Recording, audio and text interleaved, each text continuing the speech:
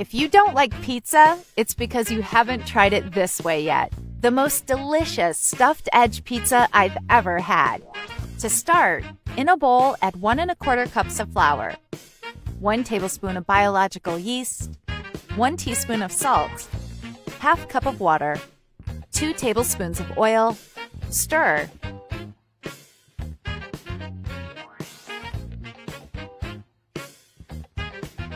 Cover with plastic wrap and let it rest for 40 minutes. Now roll 1 piece of cheese together with some slices of ham. After our dough is risen,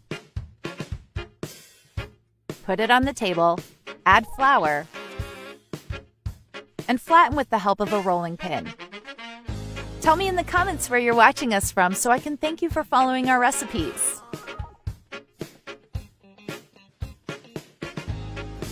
To continue, put the dough into a mold. Cut the edges and let it rest for 3 minutes. After that, place this dough on top of the mold and place the ham slices around the edges. Then roll up these edges.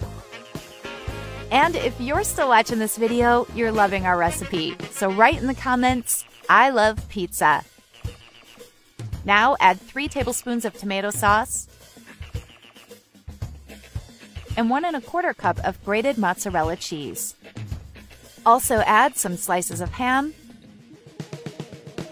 red bell pepper strips,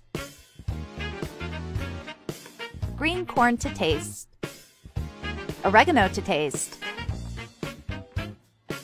and bake it in the oven for 10 minutes at 350 degrees Fahrenheit. And our recipe is ready. Now you can just enjoy it. You guys, this recipe is very easy to make and very delicious. I'm sure everyone will like the result.